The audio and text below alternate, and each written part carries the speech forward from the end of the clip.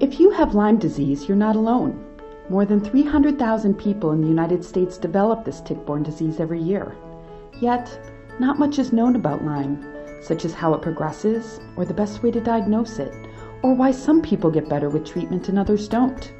Today, there's a new kind of research that allows you to fight Lyme disease with your own health information.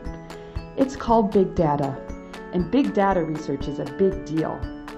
When researchers study lots and lots of health data from you and thousands of others living with Lyme disease, they can see patterns, and those patterns could lead to better understanding, treatments, or even a cure for Lyme disease. The MyLymeData project allows everyone with Lyme disease to contribute their personal health experiences and ideas. It's quick, simple, and ensures your privacy.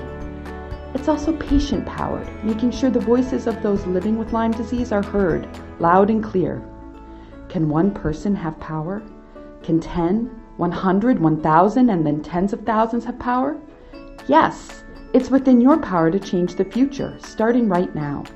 Add your Lyme data to MyLymeData and help find a cure for Lyme disease.